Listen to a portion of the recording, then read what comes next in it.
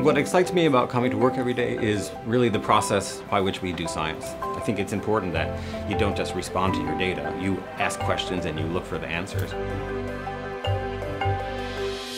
These are the genes that seems to be. My name is Petrini, and I'm the chair of the molecular biology program here at the Sloan Kettering Institute. I'm also the director of the Functional Genomics Initiative.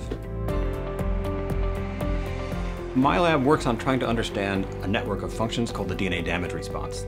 That's 30 degrees. The overarching goal is really to understand how cells deal with DNA damage, how they repair it, how they detect it, and how they signal that it's present. So we get to think about a lot of different things in the lab. Some of it is cancer, but a lot of it is just basic science, basic mechanism to understand how the immune system develops in humans and how fertility works, and everything from yeast to humans. And so the people in the lab really, I think, get to see a lot of different aspects of biology. Students and postdocs in my lab can expect that they'll learn very quickly that I'm not really their boss, that they are working for themselves and I'm here to sort of help them do that. But I think above all they can expect an environment where scientific integrity and scientific curiosity is paramount. If that is correct, we would expect to see loss of either 2 or 4 of these telomere dots.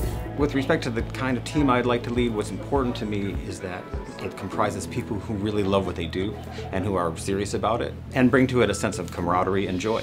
You know, it would be cool if that if you're on the lookout. It's wonderful to really spend time thinking about ideas and exchanging ideas.